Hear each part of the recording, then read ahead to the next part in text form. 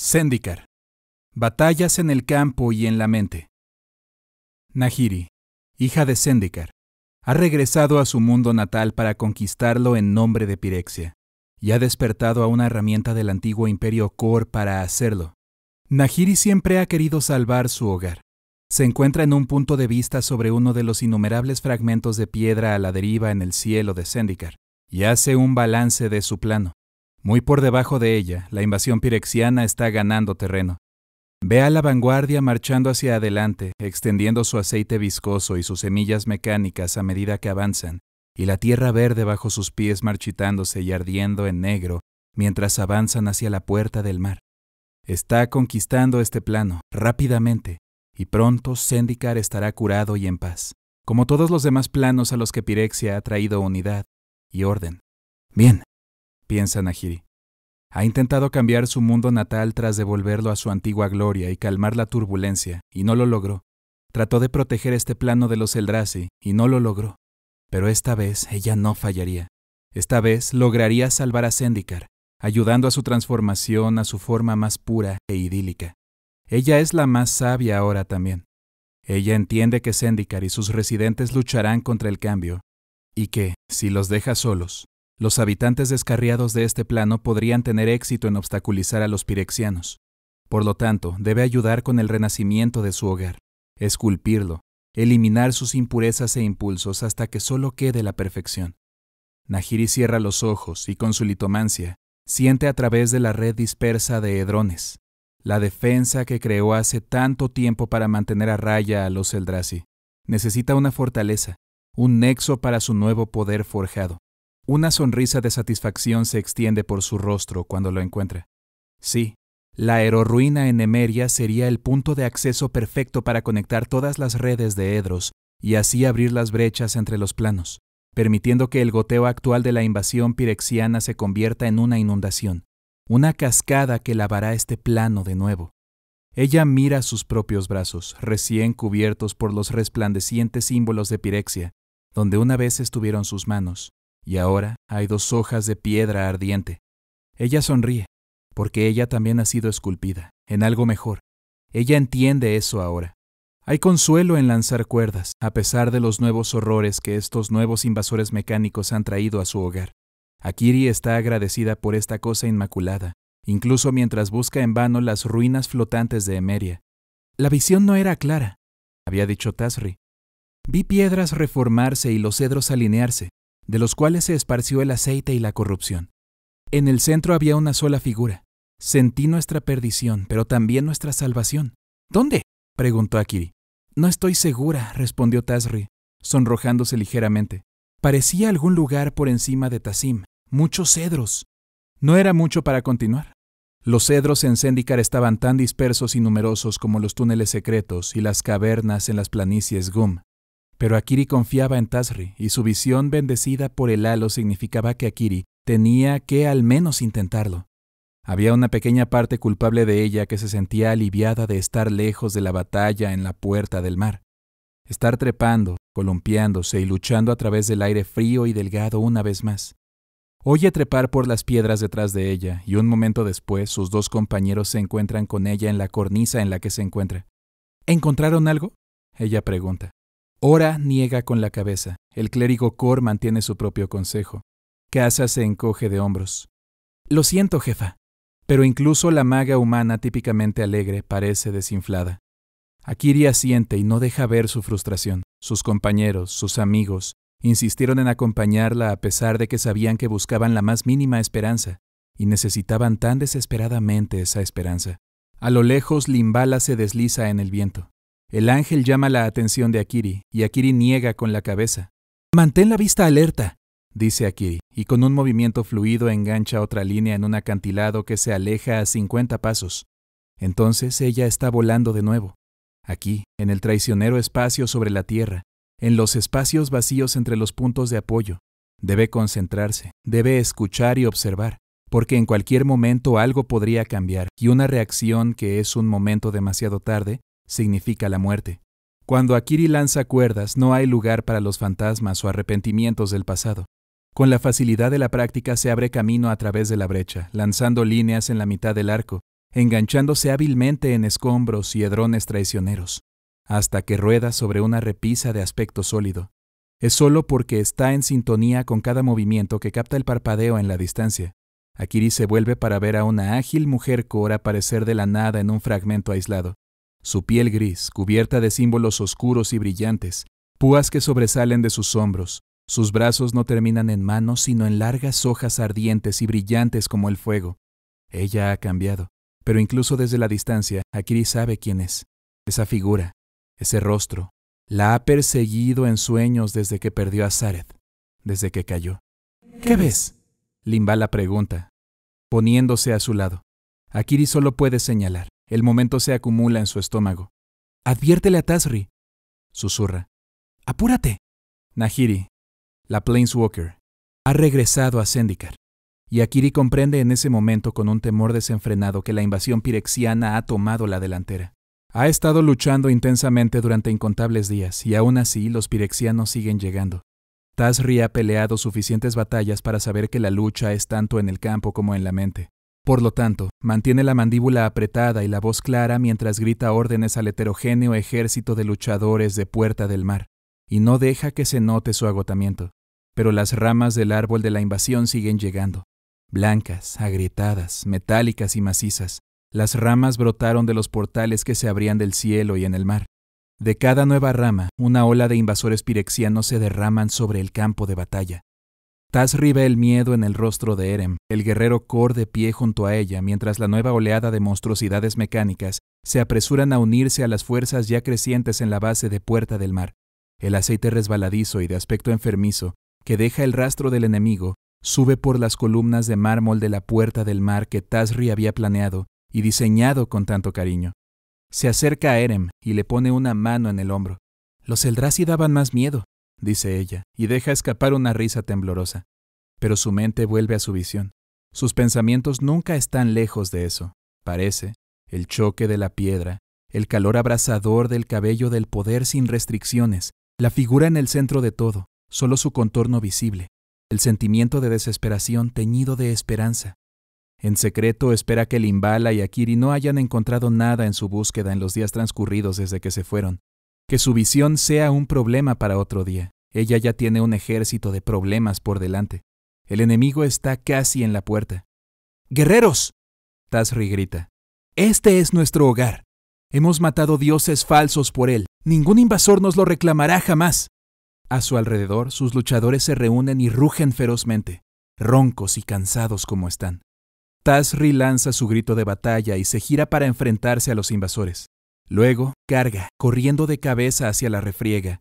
Enormes vainas de semillas torcidas golpean la tierra a su alrededor mientras ella se desvía y detiene el golpe de la lanza de un guerrero pirexiano. Altísimo, y más máquina que carne. El enemigo se mueve en filas ordenadas, con precisión mecánica.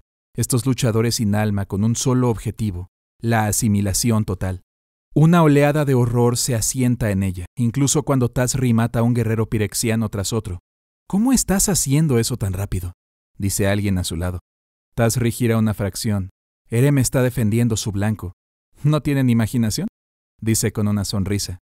Luchan bien juntos, ella y Erem, pero todavía hay más vainas, más portales y más ramas. El enemigo es implacable, quizás interminable.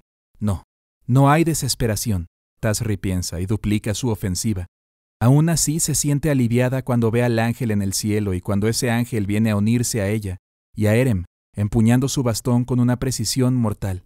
«La litomante ha regresado. La espiamos cerca de Emeria».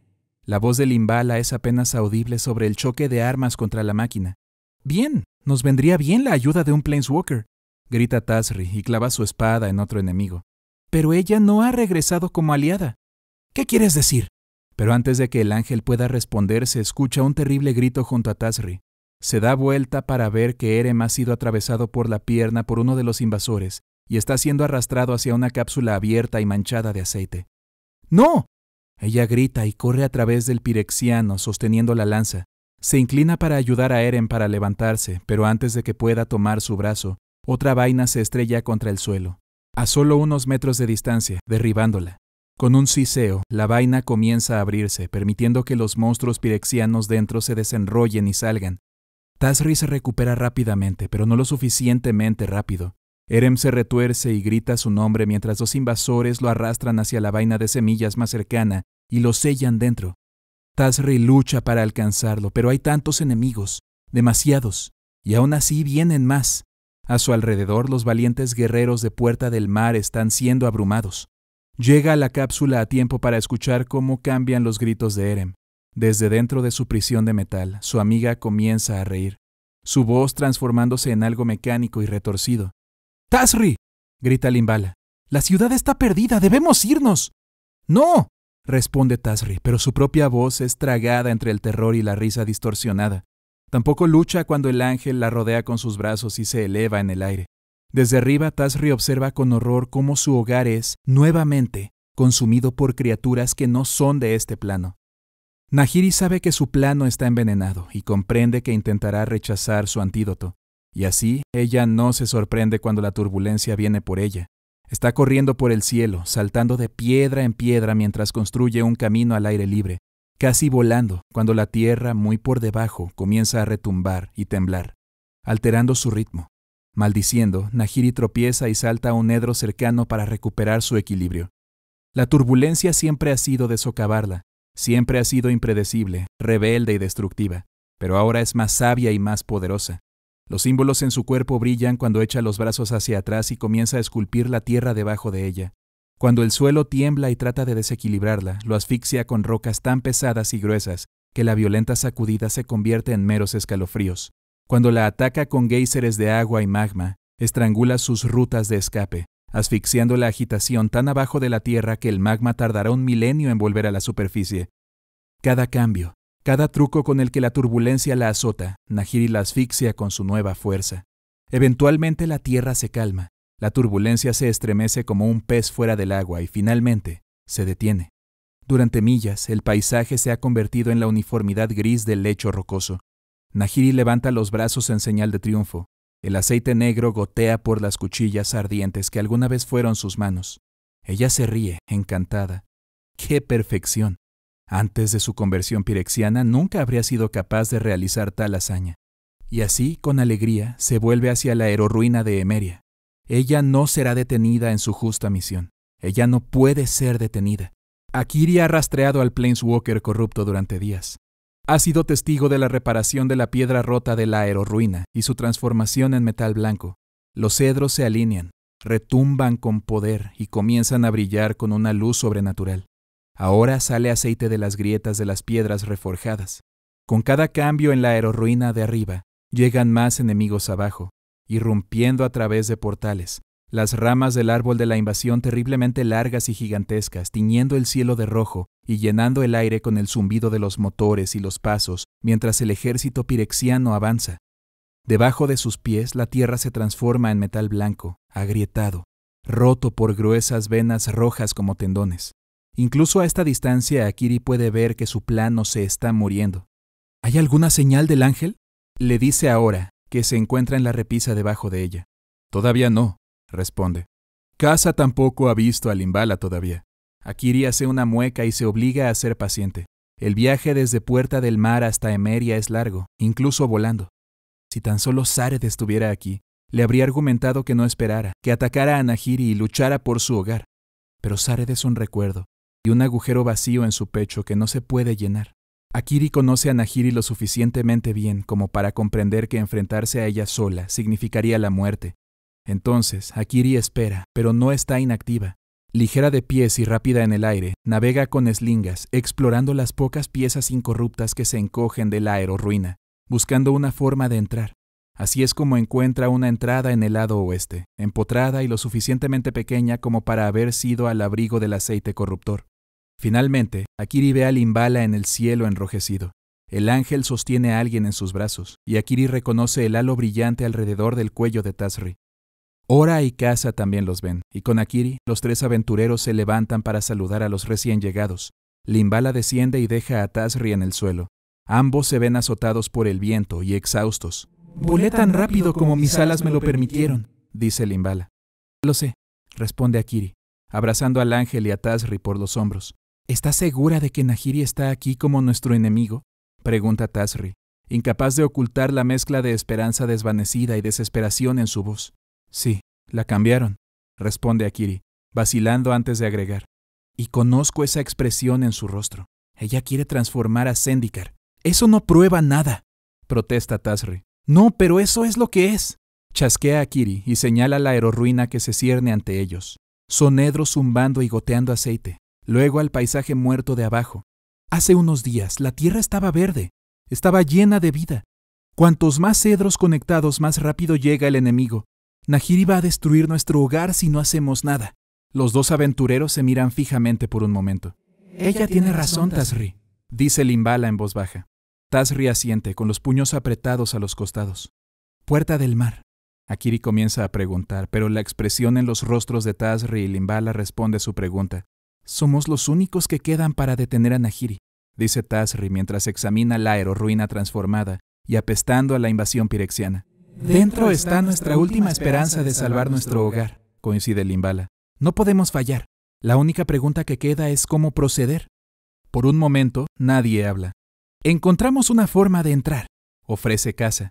Y aún no está corrompido, dice Ora, señalando la pequeña entrada en lo profundo del acantilado de la aerorruina.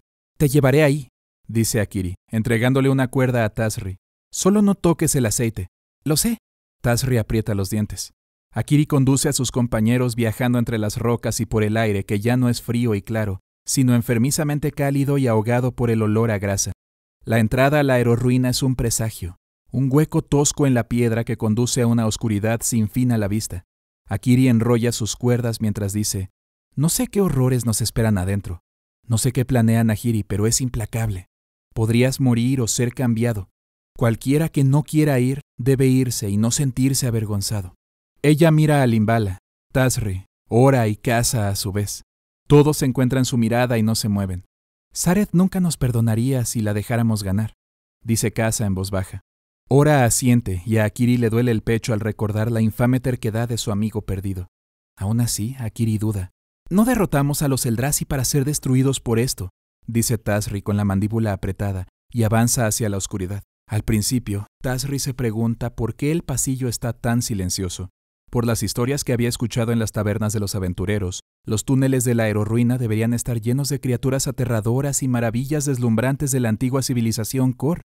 Dicen que todo se mueve en ciudades flotantes y fragmentadas en el cielo. Todo es traicionero, no puedes confiar en dónde pones los pies. Pero aquí, en la oscuridad de la aerorruina que Nahiri está corrompiendo, todo está en calma. Algo anda mal, susurra ahora. Sus ojos grises examinan cada grieta y cada rincón mientras caminan. Sí, por lo general ahora nos atacarían, coincide Casa. Ante ella, Tazri puede distinguir la silueta alta de Akiri. La mujer Kor se mueve con sigilo y precaución, y Tazri se siente agradecida de tener a su lado a una aliada tan experimentada. A pesar de su ira y dolor, Tazri está contenta de haber pedido a Akiri que explorara las ruinas después de tener su visión. Más abajo en el túnel hay un parpadeo, algo que brillaba brevemente en rojo y luego desaparecía. ¿Qué? Comienza Limbala, pero Akiri la silencia con un gesto. El lanzador de cabo avanza unos centímetros. Detrás de ella, Ora y Casa sacan sus armas. Por primera vez, Tazri desea que el halo alrededor de su cuello no brille tanto en la oscuridad. Hay un parpadeo de nuevo, y luego uno más largo, ahora más cerca, rápido como un rayo, aunque Tazri solo puede distinguir la forma de un humanoide, rojo y negro y encorvado. Luego, durante agonizantes segundos, no hay nada. No se mueven. Tazri apenas respira. ¿A dónde se fue? Susurra Casa, eventualmente. Algo ruge detrás de ellos. Los 5 aventureros se vuelven para encontrar a una criatura enorme, como un árbol gigante, torcido, con la boca abierta y devoradora, los ojos llenos de rabia. Sus hojas irregulares restantes son negras y su corteza ha sido reemplazada por tiras de metal sin brillo.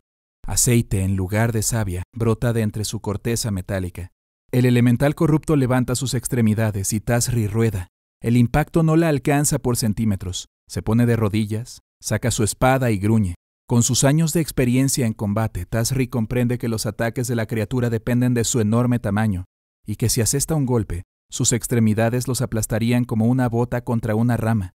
Se escucha un estrépito atronador cuando una rama gruesa se estrella contra las piedras a un palmo de distancia de Tazri. No hay forma de que ella pueda desviar o parar eso. Entonces cambia de táctica, golpeando los puntos vulnerables, las articulaciones de sus miembros, su cara cuando puede, sus raíces cuando no puede. Sus compañeros aventureros hacen un hermoso trabajo al mantenerlo distraído, pero solo cuando Akiri clava uno de sus anzuelos en la criatura y usa la cuerda para desequilibrarla, Tazri obtiene la oportunidad que estaba esperando. Ella clava su espada en la boca abierta de la criatura. No hace ningún sonido mientras muere, y de alguna manera eso perturba a Tazri más que cualquier grito de muerte. «Bueno», dice Limbala, plegando sus alas y apartándose el cabello de sus ojos. «¡Qué inesperado!» «Oh, por Dios», dice Ora con una voz estrangulada. Tazri se vuelve y ve al clérigo levantando su mano derecha. Las puntas de sus dedos están cubiertas de un aceite negro enfermizo. «¡Ora!» Akiri da un paso hacia adelante, pero Ora retrocede. «Vienen», dice y asiente por el túnel. En la distancia hay otro destello rojo, luego otro. «¡Por Zareth!», dice Ora y se encuentra con la mirada de Akiri. «¡Por nosotros!». Con eso carga hacia la aerorruina, con el bastón en mano. Los 5 aventureros luchan como demonios. Los elementales con los que se encuentran son poderosos y extremadamente familiares, con enormes frentes y musgo reluciente, pero todos han sido transformados en una subversión de lo que eran antes. Una vez guardianes de Zendikar, ahora fanáticos de Phyrexia. Tazri y los demás derrotan a un elemental pirexianizado, luego a 2, luego a 4, pero hay demasiados para que los resista el aventurero que se separa. ¡Corran!, Akiri grita y los conduce por un pasillo vacío. Por segunda vez en la memoria reciente, Tazri huye de un enemigo en lugar de enfrentarlo y derrotarlo. La vergüenza arde en ella. Nada más importa si no detienes a Nahiri. Se recuerda y corre más rápido. Eventualmente el túnel se abre a una amplia habitación, antigua, vasta y una vez hermosa. Está cubierta con diseños antiguos core, pero Tazri solo absorbe un vistazo de su entorno antes de que sean tragados por parpadeos rojos de todos lados. En unos momentos, ella y los demás están rodeados por docenas de elementales aceitosos, rojos y negros, que alguna vez fueron el alma misma de Zendikar. No hay salida. «No podemos morir todavía», jadea ahora, y sostiene su arma en su mano izquierda. Su derecha es quebradiza y blanca, sus venas del negro más oscuro. «No por mucho tiempo», coincide Casa. «Tengo planes después de esto». Los elementales se acercan, retorcidos e implacables. La espada de Tazri no flaquea, pero se coloca el halo alrededor del cuello y reza a cualquiera que esté escuchando. Puede sentir el aceite de olor acre que resuma de la piel de los elementales. No hay salida. Entonces, desde su izquierda hay una luz cegadora. Con un jadeo colectivo, los elementales retroceden, tambaleándose, confundidos y alarmados. Tazri mira y ve a Limbala irradiando luz y cargando hacia adelante. Los elementales se abren ante ella, como el agua ante un acecho. Solo entonces Tazri ve la puerta al otro lado de la cámara. «¡Corran!», Limbala grita, y lo hacen. A su alrededor, Tazri es vagamente consciente de los sonidos de las placas de metal golpeando la puerta, pero no aparta la mirada de las puertas, no aminora el paso. Ella toma las manijas y con una oración a medio formar, empuja. Las puertas se abren y Tazri se desmorona de alivio. Rápidamente los 5 aventureros bloquean la entrada con todo lo que pueden encontrar. Rocas, huesos, pedazos de madera rotos. «¿Cómo?», Tazri le pregunta al ángel mientras mete otra pieza de madera debajo de la manija de la puerta. «Vi la salida un momento antes de que llegaran los elementales», responde Limbala con una sonrisa astuta. Pero no es lo que Tazri estaba preguntando. La luz del ángel. «Volveré a preguntar más tarde», se dice a sí misma. «Debo enfocarme en sobrevivir ahora». Solo cuando está segura de que sus enemigos no pueden pasar, Tazri se detiene para inspeccionar su nuevo entorno. Ella inhala fuertemente. A su alrededor están los cadáveres de todas las criaturas vivientes que no sobrevivieron a la transformación pirexiana. Cadáveres medio cambiados de metal y carne, pudriéndose, resumando, apestando a descomposición y corrupción, bestias elementales. Todo lo que alguna vez llamó a esta aerorruina su hogar, ahora está pervertido o erradicado. Tazri no se pregunta por qué los túneles están tan silenciosos. Nahiri adoctrina a otro elemental, incluso antes de que cruce el umbral. Cuando entró por primera vez en la aerorruina, los túneles estaban repletos de ellos. El corazón de Zendikar llamó a Nisa a las criaturas. Pero, ¿qué sabe ese elfo tonto de los corazones? El primer elemental al que se enfrentó era enorme, todo hojas y espinas, y empuñaba una roca como arma. Nahiri miró fijamente a su enemigo y se echó a reír. Con sus nuevos poderes, con sus brazos como espadas, es un arma. En cuestión de minutos la cosa verde suave estaba debajo de sus botas, volviéndose negra cuando el bendito aceite del cambio la transformó en un creyente de Phyrexia. Innumerables fueron los elementales y las otras criaturas que llegaron para detenerla mientras trabajaba en el corazón de la aerorruina. Uno por uno los convirtió a todos. O los mataba y dejaba sus cuerpos fuera de la cámara si se sentía impaciente. «Esta vez no me detendrán. Esta vez curaré a Zendikar», Nahiri piensa mientras vierte más de su poder en el núcleo de la aerorruina. Ella simplemente está tratando de hacer todo lo posible para ayudarla en su hogar. Siempre lo ha hecho. Cuando llegó por primera vez a esta cámara central hace unos días, usó la alegría de su nueva transformación y su nueva fuerza para realinear los cedros y ensanchar las brechas entre los planos. Hace milenios, con Hugin y Sorin, había atraído a los Eldrazi de las eternidades ciegas a Zendikar, usando la red de Edros. Ahora hacía lo mismo, llamando alegremente al rompemundos a través de los planos. Su alegría recién descubierta era ciertamente poderosa, pero no era suficiente.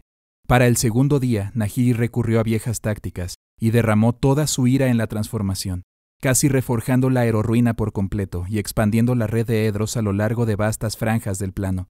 Sin embargo, se sorprendió cuando unos días después su ira se agotó, y aún así el trabajo no estaba terminado. Entonces ella canalizó su dolor por las traiciones, las pérdidas, la soledad durante milenios. Ella solo estaba tratando de hacer lo correcto. Ella siempre está tratando de hacer lo correcto. Alrededor de Zendikar, los cedros comenzaron a reconectarse y vibrar con poder. Y así, Nahiri aprende que el dolor es tan poderoso como la ira, pero también es interminable. El trabajo está casi completo cuando Nahiri gasta lo último de su dolor. Su nueva red se extiende a través de los océanos. Los límites entre los planos se han vuelto frágiles y delgados. Ella está tan cerca. Pero por primera vez en su larga existencia, la anciana Planeswalker está vacía de rabia, pena y dolor. Nahiri ya no tiene nada que dar. No, ella tiene otra cosa que ofrecer. Entra en la gran y hermosa red que ha construido y se fusiona con las piedras en el centro, convirtiéndose en su piedra angular, en el corazón que une su trabajo aquí. Ahí, Nahiri comienza a verter su esencia misma en su gloriosa creación. El único camino que les queda es hacia adelante, por terrible que sea. Hay otro juego de puertas al otro lado de la habitación. Tazri se acerca, puede oír el zumbido del poder y las piedras que se mueven al otro lado. «El Planeswalker está aquí», dice, y se mueve para abrir la puerta, pero ella duda. ¿Nahiri es demasiado poderosa? ¿Qué esperanza tenemos? Tazri sabe que la batalla está tanto en la mente como en el campo, pero aún así, ella no puede alejar el pensamiento. Detrás de ella, Limbala y Akiri vacilan, como si estuvieran luchando con sus propias dudas. Es Kasa quien da un paso al frente y coloca sus manos en el mango por encima de las de Tazri. «No tenemos otro hogar», dice, y abre las imponentes puertas de piedra. Tazri jadea ante el cuarto que tiene delante. Su visión le dio una advertencia sobre qué esperar, y aún así verlo con sus propios ojos. La antigua cámara core se transformó en una grotesca mezcla de metal blanco agrietado, tendones rojos y piedras grises, aceite reluciente corriendo a chorros por el suelo. Tazri ha sido testigo de demasiados horrores para asustarse fácilmente, pero la vista de Nahiri, completa e incrustada en el corazón de la aerorruina, le hiela la sangre. «Pequeños elementales. Lindos», dice Nahiri cuando los ve. Sus labios se curvan en una sonrisa perezosa, pero su mirada se fija en Akiri y entrecierra los ojos al reconocerla. «¡Tú!». Akiri no dice nada. En cambio, con la rapidez y la seguridad de un tirador de cuerdas, Akiri lanza un cuchillo a la garganta del Planeswalker. Su cuchillo ni siquiera llega a la mitad de la habitación antes de que una piedra lo golpee contra el suelo. «¡No puedes detenerme!», gruñe Nahiri. La habitación comienza a temblar. Tazri se precipita hacia el Planeswalker corrupto y desenvaina su espada mientras corre. Ella esquiva manchas de aceite, piedras que sobresalen y metal agrietado. Una losa de granito se precipita hacia ella desde su izquierda y ella se agacha. Otro vuela hacia ella desde el frente y ella rueda y se pone de pie suavemente. Ella no deja de moverse. Está cerca. Puede ver las venas ardientes en los brazos de Nahiri. Ella levanta su espada con un rugido. «¡Por Zendikar!». Ella grita, sin palabras, mientras baja su arma. No siente que la piedra se mueve debajo de ella hasta que es demasiado tarde. De repente ella está volando hacia el techo a una velocidad que rompe huesos. Ella rueda fuera de la plataforma en el último momento y aterriza en el suelo con un ruido sordo. Tazri gime, más por la conmoción que por el dolor. A centímetros de distancia hay un charco de aceite negro que crece y se acerca a ella. Ella se pone de pie y carga de nuevo. El suelo se inclina y un zarcillo de piedra trenzada azota la parte posterior de las rodillas de Tazri. Ella grita, golpeando el suelo con fuerza. De nuevo ella se pone de pie. De nuevo ella ataca. Por el rabillo del ojo, Tazri ve ahora y caza, esquivando frenéticamente escombros voladores y piedras afiladas. Caza lanza hechizos de bombas incendiarias cuando puede, aunque no tiene muchas oportunidades. Akiri y Limbala cargan, ambas volando, una con alas y la otra con garfios, pero ellas también son rechazadas con rocas y la pura ferocidad de los ataques de Nahiri. Una piedra enorme golpea la cadera de Tazri en medio de un asalto y la derriba. Desde el centro de la habitación, el Planeswalker sonríe. Tazri no puede tocar el aceite, no puede llegar a Nahiri. Su cabello y su piel se queman con el calor del poder del Planeswalker. Ella lucha, pero en su corazón sabe que es en vano. La imagen que tiene delante es exactamente la de su visión, pero no hay esperanza. Zendikar está perdido. El halo alrededor de su cuello comienza a arder. Limbala está a solo 5 pasos de distancia, pero su voz suena como si hubiera viajado 1000 millas cuando el ángel comienza a gritar. De repente todo se vuelve brillante. Al principio Tazri no entiende. La cámara brilla con una luz iridiscente. Akiri brilla y caza también. El rostro de Ora es una expresión de conmoción mientras agarra su mano derecha infectada, viendo cómo se quema el aceite. Tazri mira hacia abajo y se sorprende al descubrir que ella también brilla con un resplandor incandescente. El halo alrededor de su cuello es más brillante que nunca. Limbala, sin embargo, irradia. La luz que se derrama de ella es como la iluminación momentánea en la cámara de los elementales, pero ahora más fuerte, sin restricciones. Tazri apenas puede mirar directamente al ángel. Dentro de su tumba de piedra, Nahiri grita, y la aerorruina tiembla con fuerza. Pero la luz del ángel ha aturdido el poder de Phyrexia. De repente las rocas y los fragmentos de metal blanco cuelgan suspendidos, inmóviles. El aceite de sus pies se está secando. Nahiri maldice mientras las ruinas ardientes de su cuerpo se oscurecen. ¡Adelante! ¡Ataquen ahora! Una voz susurra debajo de su barbilla. Tazri toca el halo alrededor de su cuello y obedece. Por última vez, carga contra el Planeswalker pirexiano. Sus aliados, no, sus amigos, corren junto a ella. Kaza lanza hechizos para distraer a Nahiri mientras Akiri lanza su garfio, enredando los brazos de la litomante. Tazri ve su apertura, pero sabe que su espada será inútil contra el metal y la piedra que encierran al Planeswalker. ¡Úsame!, susurra el halo. ¡Rápido! Tazri se quita el halo de alrededor del cuello y con un movimiento desesperado lo arroja al Planeswalker sepultado. Hay un destello, hay gritos, los de Nahiri, los de Ora, los de Limbala, tal vez los suyos propios. Entonces la luz radiante se ha ido. Por un momento solo hay silencio. En el centro de la habitación, la piedra angular se rompe y Nahiri se desmorona de su abrazo de piedra y metal. Ella se derrumba en el suelo con un gemido. Por un breve momento, Tazri jura que una expresión de horror cruza su rostro cuando ve su espada por manos. Luego, la Planeswalker se recupera, poniéndose de pie, con un gruñido contrayendo sus rasgos. ¡No!, dice, y levanta los brazos. Pero ella ya no es el eje que mantiene unido a esta aerorruina pervertida solo con el poder y la voluntad. Antes de que Nahiri pueda desatar su ataque, se escucha un crujido atronador y ensordecedor desde las profundidades de la aerorruina. Una mirada de sorpresa cruza el rostro del Planeswalker antes de que todos, incluso Nahiri, caigan al suelo. Akiri sabe cómo suena y cómo se siente el colapso total. El pánico le quita el aliento y por un momento es casi como si estuviera de vuelta en esa otra aerorruina con Nahiri, a minutos de perder a Zareth. Pero no, esto es diferente. Ella está aquí, luchando por su hogar, y el piso en el que está parada se está derrumbando. Ella necesita moverse, ahora. Entonces Akiri corre. Toma el halo de Tazri del suelo y luego a Tazri por la cintura y desenrolla sus cuerdas. Un segundo antes de que el suelo ceda por completo, deja volar sus ganchos y se arquean en el vacío. Aterrizan con fuerza sobre la piedra fuera de la cámara. Por encima de ellos hay otro crujido ensordecedor y el techo comienza a caer. Corren hacia adelante, balanceándose a través de huecos y esquivando toda acción y reacción. Akiri mira a su izquierda y ve a Limbala volando a su lado, todavía resplandeciente pero más tenue que antes. Ella mira a la derecha y se siente aliviada de que Kaza y Ora estén juntos, volando en el bastón mágico de Kaza, al igual que esa otra aerorruina. ¡Enfóquense! Akiri sacude el recuerdo y corre más rápido. No hay lugar para el pasado o la distracción ahora. El túnel por el que caminaron horas antes es apenas estable. Fuertes estruendos resuenan a su alrededor, pero Akiri puede ver el cielo por delante. Toma a Tazri de nuevo. ¡Salta!, grita ella. Entonces están cayendo. El viento rasga sin piedad su cabello y su ropa. Su estómago se contrae ante el repentino vacío, el rápido descenso. Siente que el agarre mortal de Tazri alrededor de su cintura se aprieta.